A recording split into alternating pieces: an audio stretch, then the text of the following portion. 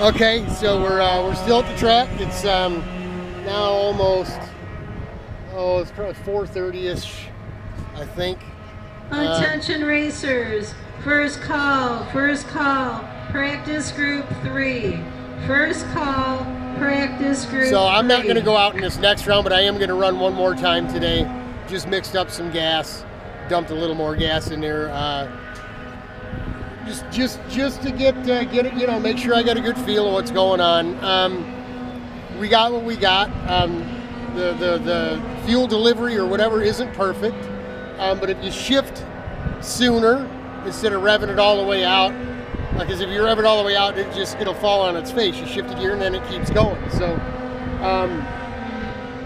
yeah, I don't know. The Pavesi has got a very wide ratio gearbox where the Vortex stuff is all very close ratio, and so it's kind of hard to determine how many downshifts, you know, and how many, you know, just trying to figure out the changing the gears and where.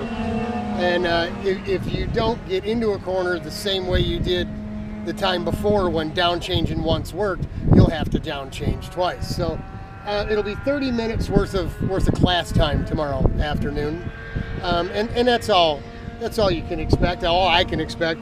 I mean, I had these grandiose ideas, right, of this thing being super ballistic fast and being able to run with Joe and Randy. Actually, Joe, I was catching you that last. I didn't say anything to you. I was catching up to you on this last run here. So you know, you could have been slowing down. It's practice, whatever, but. We're just going to take it step by step. We come to have fun. We're having fun.